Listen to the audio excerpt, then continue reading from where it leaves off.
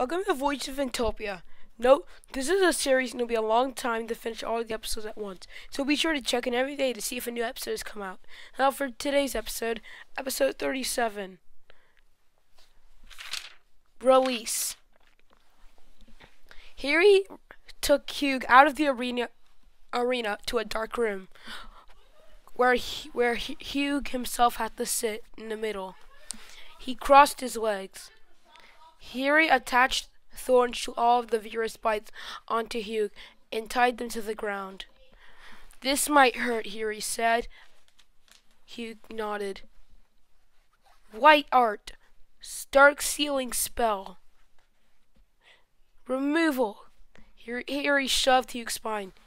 Hugh yelled in pain and fell out of his sitting position, knocked out from the pain. Rogue walked in, hanging out right beside the door. "What do you want?" Harry asked Rogue, clenching it and charging his hand with lightning. Just want the corpse of my victim," Rogue replied.